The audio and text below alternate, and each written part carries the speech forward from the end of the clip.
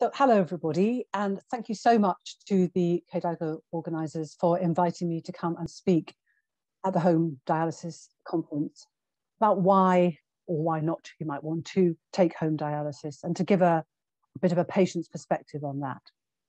So my name is Fiona Loud. I'm Policy Director for the UK Kidney Patient Support Charity, and you can see some of my contact details, etc. below. And while I campaign and do a lot of work to support other kidney patients, I also have that experience for myself, and I have spent a little bit of time, a long time ago, on home therapies. Just to rush on through this one, or press on through this one, I don't have any COIs to declare. So let's look at an overview of my talk today. So we're going to be covering how does kidney care and different types of medication on the modality feel to the patient, but also to their family as well, who'll be involved with this. And what matters to the person, what matters to the individual, what would be the good things, and what are the trade-offs, what are the perhaps the more challenging things to consider and that matter to you. And really importantly, especially at this time of COVID, which is infused through my talk, and you'll understand that's the way it is at the moment. So how should services respond better to patient priorities? And finally, what about the sort of barriers, incentives, and what are some of the resources we can call on to help people in making a choice towards home therapies? So let's look at about a home, how this looks, the modality, education, and kidney care itself feel to the service user. So although I'll be reporting on some slightly more organised surveys, I did the thing of going in and just having a look at some of the patient conversations that are happening at the moment. And this is reflected by what patients have told us more formally as well, but it really does feel very variable, the service that people are receiving. It's pretty remote. There's not been any face-to-face contact with patients, with their doctors in many cases for a long time. Now, you may say that's not necessary for everybody, and that is true. And some people do love having fewer checkups, but people are missing that personal touch. I mean, it's fine having a blood test from time to time and having a phone call, but you know, the personal touch is greatly valued, and there is something missing there as well. So what are some of the patients saying at the moment? You see a few little quotes sprinkled across my screen. So somebody that started PD, well, the last time they saw a consultant was February 2020. Just before they started PD, and now they have a call every quarter. Now they like that because they don't have to keep travelling to it. Somebody else is saying the last time they saw someone face-to-face was 2019, and they had a couple of phone consultations last year. I hope they had some blood tests during that time. I guess they did, and they really want to see someone face-to-face. And then again, other people, and there is a typo in that, but that's because I took that straight from a patient comment there. So a lot of different ways in which care is being given at the moment. One of the things that has come up, and you'll all know this, is how it feels, this reduced access to surgery. So many transplants have been, the transplant service has been suspended in part for a year now. I mean, wave 1 and wave 2 in particular, but also dialysis access as well. Some of the access to the surgery, to the theatre space, to able to the surgeons, that's been difficult as well, and that really built up throughout 2020. In fact, in some parts of the country and in some areas, it just simply didn't catch up when we had a bit of a pause in the pandemic at the late summertime as well. So that's back to that variability again.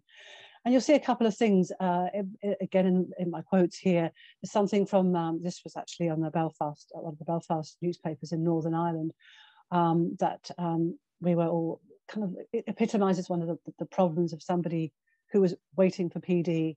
He put his gown on, he was told he had to go home because there was no room for him to have that access surgery, and the kind of disappointment behind that, and the build up to get someone to the hospital, to have them not eat, all of those things. It's very difficult for people who and in that instance that person's transplant was failing as well to have to deal with. So those are the kind of difficulties. And I think this thing about dialysis access being seen as elective is very disturbing, because it is not elective in the traditional sense. It is life-maintaining access to life-maintaining surgery.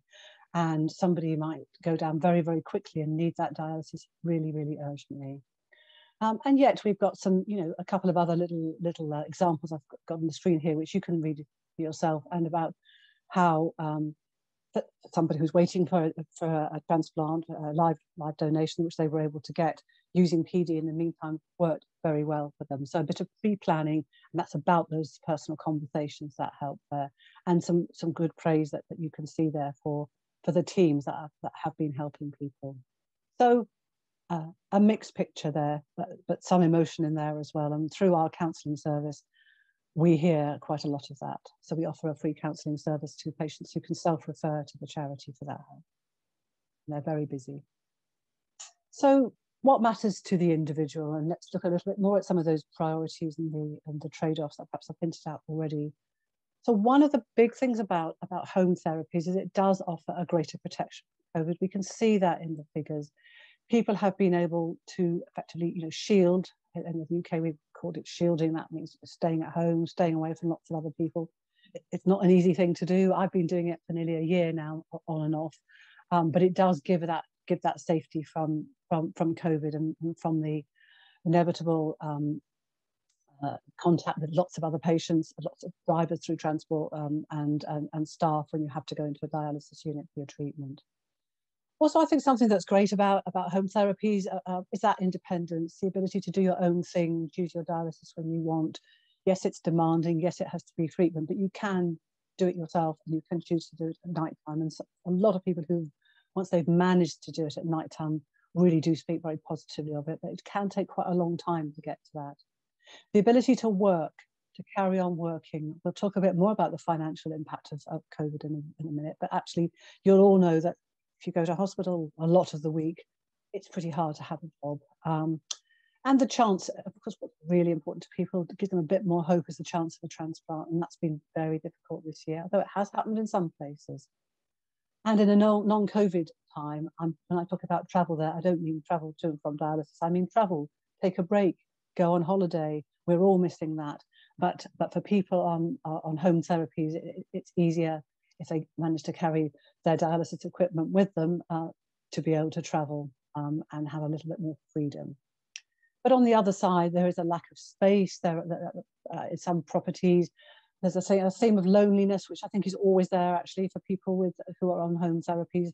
There's less contact with peers in the dialysis unit. Your friends that you will become friends if you see them 3 times a week. Some of them will be, and then there's a burden on the family. And then there's a thing about not being confident in your technique. Maybe it's going wrong, and you don't feel confident in doing it. Or perhaps you don't feel like asking the staff, or the staff are too busy. And then just a really practical issue that came up is about deliveries. We heard from some patients during this time who were on home therapies that drivers were saying, well, to be COVID safe, we won't bring supplies into your house. And actually, for somebody who's quite frail, that's really not great. So there's some practical things that came up, which some of which were sorted, but it doesn't take much for patients to share that with other patients to sort of lose confidence. So I referred already to a couple of pieces of work that Kidney Care UK has done over the past year around COVID-19 patient experience. And I thought it would be helpful just to give you a couple of just highlights of what patients were telling us. So this was back in May and June, so people were still having to shield, to stay away from everybody as much as they possibly could.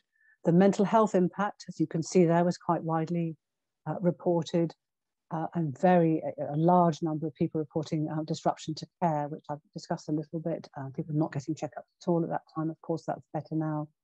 But 1 in 4 people reported worried about getting food. We heard a lot from people who simply couldn't get either the right food or just food, full stop. And that was what you would think. That's kind of an unintended consequence of all of this. So people did start to get food boxes, government supplied food boxes, which helped a bit, but that wasn't always renal suitable food as well. So, and there was a bit of confusion about government advice. Everybody wanted really straight information, and some people didn't know. People on dialysis weren't actually advised to shield just to start with due to all kinds of things, but eventually they were, because they were told by their renal units to do so, but the authorities' point of view. people weren't therefore able to get government support, like the food boxes I just mentioned, so had to go out to the shops instead. So we created a patient information resource, which has been very well accessed throughout this period of time, and it's updated 2 or 3 times a week because people want that information, and as new policy comes out, new advice from government, we try to support with that too. I'd like to just share a really positive story here. Stephen Donner, someone a couple we know very well, we've given support through our advocacy service. His kidneys, his one kidney failed. They've been self-isolating since March 2020. His kidney did fail. He chose home dialysis. He chose PD. That's the nurse with him. That's the only person they let into their house for all those months. And these photographs he shared with their local newspapers. So he was happy to share that, and they were incredibly anxious. And what they absolutely were able to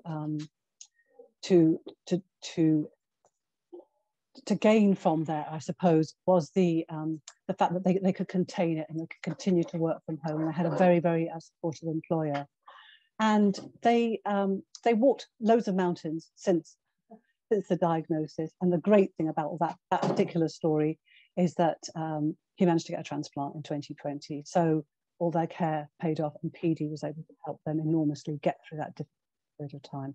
But the personal touch was great. And they're very happy now, of course. So how should services respond better to these priorities? I'd say ask patients how they're doing. We heard a little bit there earlier about how people perhaps haven't been contacted very much at all. And when you do talk to them, use every interaction to understand what's going on with their lives. What are the barriers there? What's going on in their lives? What might perhaps mean that maybe this technique will start to fail for them, or they'll feel they can't do it anymore, because sometimes that intervention can help prevent something developing. Really talk to the family members as well. You heard about Stephen Donner there. Donna was completely a part of this. I mean, she was able to carry on working, but to support her husband through that difficult time. So meet that patient halfway. Don't wait to be told or until something's gone wrong. And then listen to the patient voices and learn, and then commission your services accordingly. So, and I know this is in an ideal world, but if there is better mental health support, if some of the other barriers that I'll talk about later on can be addressed, then that can only help. And collaborate.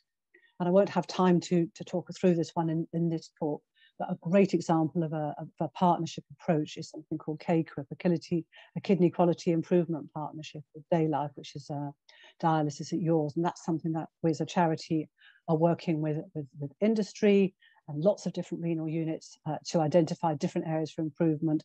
And one of those is in one particular part of the country, is on bringing dialysis home. And that was having some great results before the pandemic came in. So that's a proactive way the service can innovate too. So our second survey, which was run later in the year, in the autumn, in the lull period, I just think talking about what's going on in people's lives there, the mental health tale, which has got worse again, you can see some figures there about people talking about their anxiety. The disruption to health services continuing on, and very sadly, people feeling they couldn't get health advice, they didn't want to bother people. And the employment point that I mentioned before, about people expected to go back to work, some of them in frontline jobs, some of them in the NHS as well, and feeling they had to go back. They were worried because we knew COVID was still out there, and some were not getting support from their employers. So those are some of the more complex things that are happening in families and in the backgrounds as well. And we called that one Out of Sight, Out of Mind. Each of the titles are from things that patients told us. So if I look at some of those incentives and barriers there, I've probably already touched on definitely already touched on some of those, but from a patient perspective, what would help? So education, not just information, yes, but education is more proactive, it's more of a two-way thing. Peer support, I've mentioned that before, I'll mention it again just in a minute. And some practical help, there are some practical things for people to find out about. We have some of that in some of our patient information, but there are things like, people, oh, can I get help with paying my utility bills? Perhaps I'm worried about my water bills and things like that. And where am I going to keep my stuff? And do I need extra home insurance if I get my carpets ruined by a spillage? those are all some of the really practical things that experienced staff can help with and the charities can help with. Excellent technical support so that if a machine goes down, people can still get their dialysis, and check in a lot. Use the phone, see how people are doing. You saw that lovely example of Steve sitting there with his PD nurse. Building that trusted relationship can really, really help.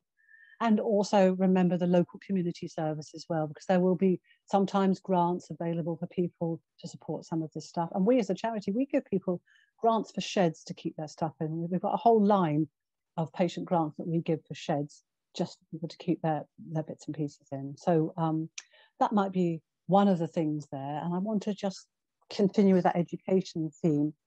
This is not possible nowadays, but something we did do was run a range of road shows for people, which is going around the country with advocates, speaking to patients. And you can see there a little camper van there with Ernest and Marjorie talking to someone about what it's like for him to undergo PD. That when you put people together, local staff, local patients, and others, you actually get some really great conversations, and that brought people forward for dialysis, for home therapies as well, by imagining themselves in that situation. But now with the more remote consultations, that's more challenging. With the webinars, that's something that does work for some people, but not for everybody. And I have to say that remote virtual work, is built around system convenience and need rather than around patient needs. So I think that does need to be far better co-produced. And I'd like now just to touch on a little bit more about patient experience to listen to and learn from. So we support the PREM, the Kidney Patient Reported Experience Measure Annual Survey. So this is a more validated survey that looks at patient experience. And the reason that we do it with our UK Renal Association is that we find that if you can ask people what they think, you give people the opportunity to share and feed into a service, then that can then result in some co-produced support and outcomes. And that's normally on paper, and you can see some samples there. And the national results, I can report back from 2019. Many of you will be aware of this, but I guess not everybody. But then there's a few things to say. No matter what modality you have, sharing decisions seems to be one of the things that is most variable. So that's sharing decision-making about your treatment, about your care. That's one of the things that perhaps has been lost a little more over the last year due to the COVID pandemic, and we could focus on looking forward. But there's also something that's come out from that work, which showed that your local unit, regardless of your age, sex, ethnicity, or even modality, seems to be one of the biggest things affecting your experience of care. So there's some more things to be done there as well. On the positive side for home therapies, transport and needling are also, tend to be marked slightly lower, and those are things that, of course, can be addressed differently if you're home. But just to give a sort of thumbs up there, the privacy, the dignity, the access to the renal team are noted as being something that's greatly appreciated by patients. And I talked just now about sharing local results.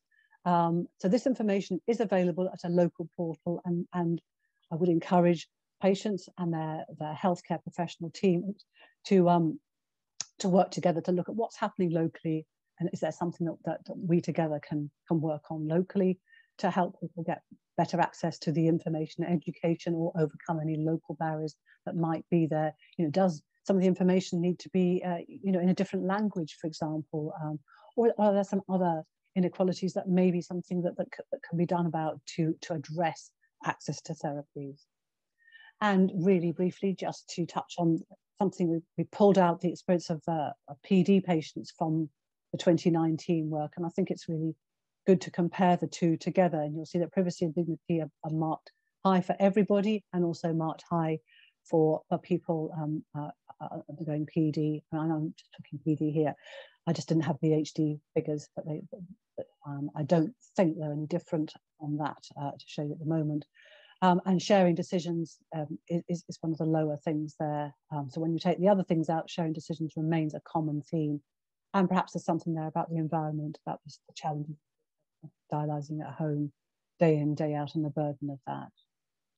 So for 2020, that's completely gone digital. And I'm only showing you this just to get people interested in the fact that that will be launched. Results of that will come out probably at the end of March. And things went totally digital. So from 16,500 people filling out forms by paper. Some of those actually were done digitally, but probably only about a couple of thousand. That's gone completely to nearly 10,000, all done digitally. Many of those will be at the dialysis units, and you'll see there the numbers of how people split. And actually, they haven't changed hugely year on year, and we've still got that, of course, the participation from people at home too. So that'll be good to learn from. But I'm very sure that there'll be a big message about communication there. So almost to round up some of my messages here. This is from what we've heard from patients about how they're experiencing their service now. 100% of them want timely, clear advice on COVID-19. They need support, they need protection. Make sure that the health service, feels open to them. I know it is open to them, but it feels like that as well. So you can show them how it can be safe for them. But bring those modality choices to people where they are. Reach out to them, and if they can, if there are good webinars and there's great, local conversations that can happen there. We as a charity hold little short things we call them Kidney Connects, where we can bring people together in a very small group. And I know there may be many health practitioners that are working on that as well in their own units to do that. Don't ignore that fear and anxiety. Yes, we have vaccination, fantastic. Yes, it's going well, but there's a long tail of that. So don't ignore that and use every interaction. So if you highlight, access to support, to counselling, to other things there, use that, because this is supporting people as patients as people, not just as patients. Sort out some of those practical issues. Let's get them up front. If there's something that can easily be sorted, and I mentioned a few of those earlier, let's do that. If it's about deliveries to people's houses, etc. So engage with people in your local community. We know that if there are inequalities in the community, they will have been absolutely highlighted by the pandemic. So whether poverty will become worse, unemployment has become worse. You've heard us talk about that before, and also where there is great ethnically diverse communities, that is being particularly felt too. And work with us. We have things that we can suggest to help some of those voices. And before I finish, I thought it would be great to end on a really positive story, so it's about remembering the community. And this was a TV program that went out this week. I'm recording this, and it's called DIY SOS. And it's a show with they basically look for people, or people can apply to it and say, hey, we need practical help to do something with our house and where we live. And this family, those 3 little girls that you can see at the front, they're triplets. I think they're 7 years old now. This is a family of 5 who were living in a 3-bedroom house. They desperately wanted to get the 2 girls who have nephrotic syndrome. 2 of those little girls have nephrotic syndrome, Daisy and Amber, and they have to go. One of them has dialysis at home because they haven't got space. The other one goes to hospital 70 miles away, and that has to be 3 times a week. So the family was in desperate need, and that community, through this TV show, all those people there are all volunteers behind them who rebuilt their house for them, built a dialysis unit, for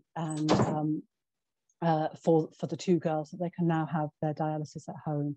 So we can sometimes think differently about the way to do that, and we desperately hope that they do get their transplants sooner rather than later. But by able to be bringing both of their girls home so that they could dialyse in comfort at home and be a family again, that's a wonderful advert for what a community can do, and what home dialysis can do for you, even if you're in the most difficult situation. So on that note, thank you very much for listening.